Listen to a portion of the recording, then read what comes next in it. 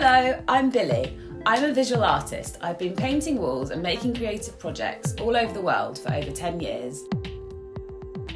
I love to use bright colours and big shapes to depict the things I see around me in everyday life. I like to help other people develop their creativity and encourage them to make things for themselves. In this video, I'm going to give you a creative challenge that you can do at home on your own, inspired by a really exciting project I'm currently working on at the National Football Museum in Manchester. You might not have heard of Lily Parr, but she is one of the most inspirational footballers of all time. 100 years ago, the FA banned women's football, and Lily Parr and her teammates overcame all obstacles to continue playing the game that they loved. They made space for women to play football today. There's a new gallery dedicated to Lily Parr opening at the National Football Museum, and I am honoured to be working on the illustrations that will appear behind her statue, the first statue of a female footballer in the country. When I was growing up in the early 90s, I joined my primary school football team. It felt special because no other girls in my school or any of the other schools we played against were doing that at the time. Sometimes when we played an away game, we would get out of the school bus and I would hear someone from the other team say, they've got a girl on their team. I remember this strange feeling of dreading going to play football because it made me feel uncomfortable. But when I lay in a muddy bath after a game, it also made me feel good. I felt empowered and happy.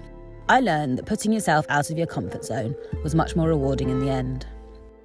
I am particularly inspired by Lily and her teammates because they defied perceived gender roles 70 years before me at a time in history that most women certainly didn't. Lily's story is powerful because it shows that you can overcome things that stand in your way if you believe in yourself and you stick with it.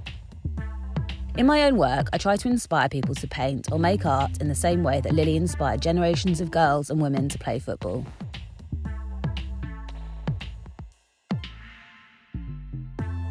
For our creative activity, I'd like you to find an everyday object related to someone or something that inspires you. We're going to use that object to help us make an artwork. First of all, look for 2 or 3 objects around your house. If you are struggling to find something, you could always have a look outside in your surroundings and take some photos of things that inspire you. For example, if you're inspired by Lily Parr, you could choose a trophy or your football. If you love cooking, you could choose a pan and some pasta. Or if you're inspired by a member of your family, you could take a picture of them, or even draw what they like to eat for breakfast. For my 3 things, I'm going to look to my 8-year-old football playing self for inspiration. I have chosen some oranges, because I remember eating orange segments at half-time, a Man U birthday card my sister gave me for my birthday, and a photo of me in my garden holding a football and a mini milk.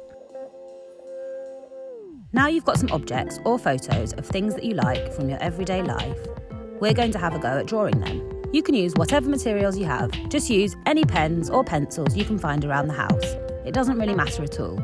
You just want to make marks. Look carefully at your objects and have a go at drawing them. Try doing some quick drawings or sketches of your objects to warm up. Remember, things don't have to be the same as in real life. You can change colours and shapes.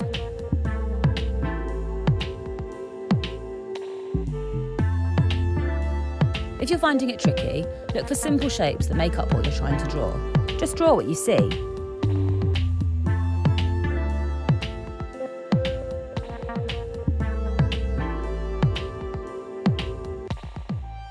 Don't worry about what your drawing looks like. You can't do it wrong. You don't need to rub things out or start again.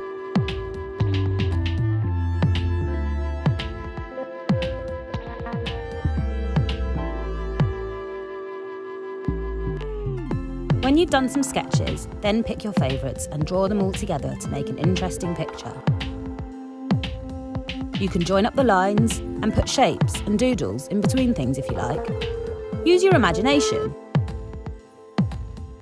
One important thing to remember is that your drawing doesn't have to look realistic. No one else will do the same drawing as you, which is what makes your drawing special, no matter what it looks like. Just enjoy drawing and don't think about the end result. Believe in yourself like Lily Parr did when she was scoring all the 900 goals throughout her career. Here's my picture. I put some colour in because I love to use colour. And there you have it. It's as easy as that.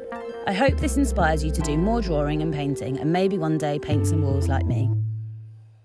If you had a nice time, why not look for some more things to draw and repeat the process?